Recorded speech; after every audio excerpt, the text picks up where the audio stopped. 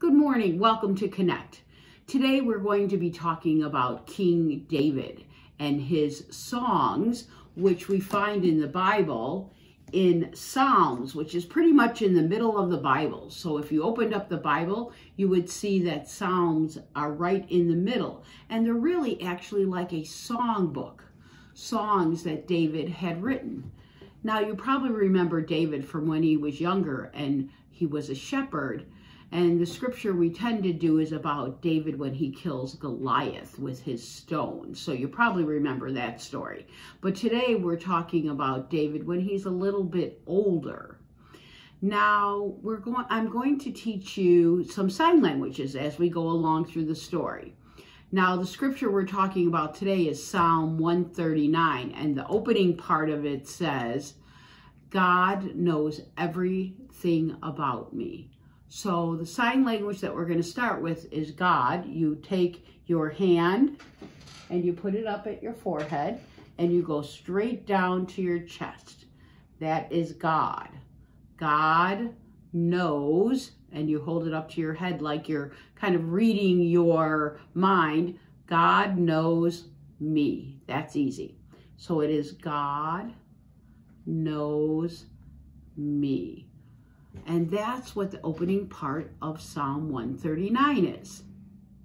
Okay, so in the second part of Psalm 139, it talks about God seeing us. So everybody stand up. Now sit down. Okay, stand back up again. Point to the ceiling. Touch the floor. And sit back down. Okay, so I certainly couldn't see you through the camera, but you could see those in your house doing it. And I'm assuming you were all standing up and sitting down at the same time.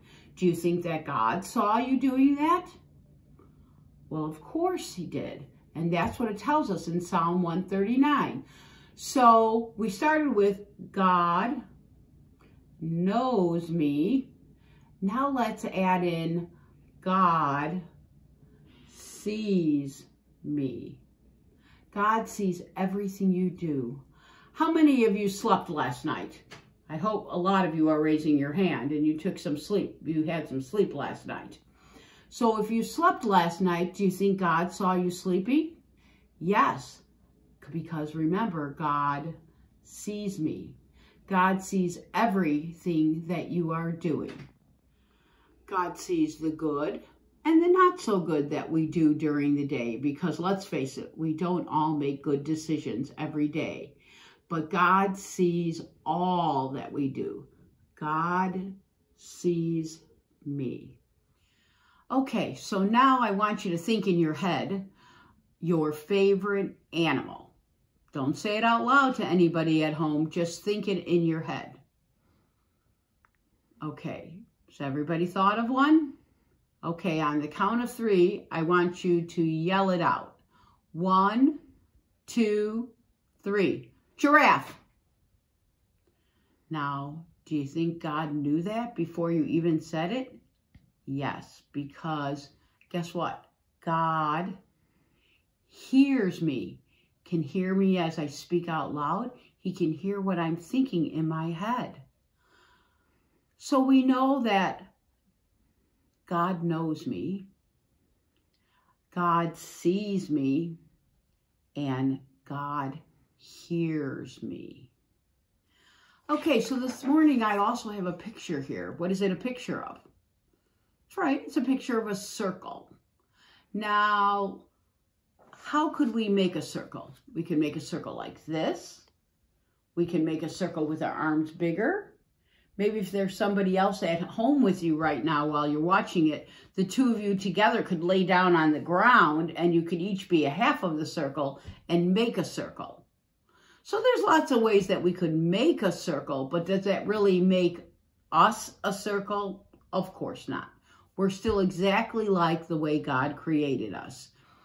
Now, if there is someone in your home and you look at them and look over, do you look like them?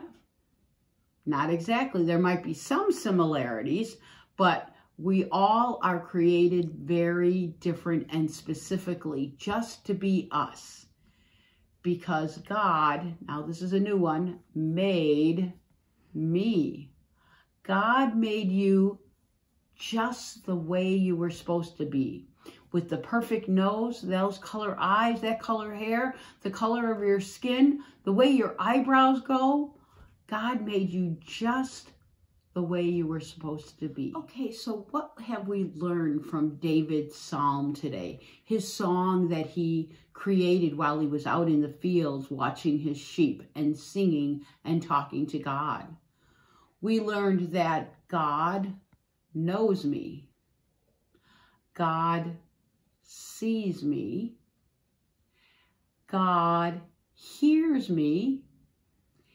And God knows, now this is a little different one, everything. Let's do that again. Everything about me. That's amazing. God knows everything about me. Even your best friend or your mom or your dad or your brother or sister, you don't know everything about them. But God knows everything about you. I don't know about you, but that makes me feel great to know that God knows me inside and out. Let us pray. Dear God, thank you for bringing my friends together today to learn how special each and every one of them are, and that they are created especially the way you decided they should be, in their unique, wonderful, beautiful, awesome way. Thanks for that, God. Amen. So in our craft today, all you need is a piece of paper, any color, and some scissors. Now, we're going to fold it in half once, and then we're going to fold it in half again so that we have a square.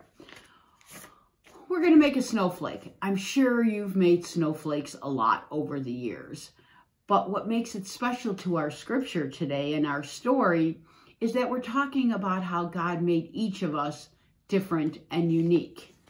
You're only going to cut along the edge where you fold it, remember? That's what makes it neat. So you cut it any shape you want. Who knows, do you think snowflakes, there's any that are the same? When I looked it up, they said scientifically it's not possible for any snowflake to be the same as any other snowflake. And you know why? Because as it comes down through the atmosphere, snowflakes are mostly made of water, and they change as they go, and they would not change in any way specifically. So that's why every snowflake is different. So see, I cut some triangles, some rectangles, some circles. And as you guys create your snowflakes at home, none of them will be exactly the same as any that I have done or anyone else has done at their house, because we're all doing it just a little bit different, aren't we? And if you remember from our lesson, God knows everything about us and knows how unique and different and beautiful we are. And that's the way each of our snowflakes will be as we turn them out. So then when you're done cutting out, you open them up and you see what you've created. Now, if you'd like to send me a picture of the snowflake you created, I would love to see that. So email that to me, and I'd like to share that with others. So show me your unique, beautiful snowflake. Thanks for coming out to do the craft with me. Have a great day.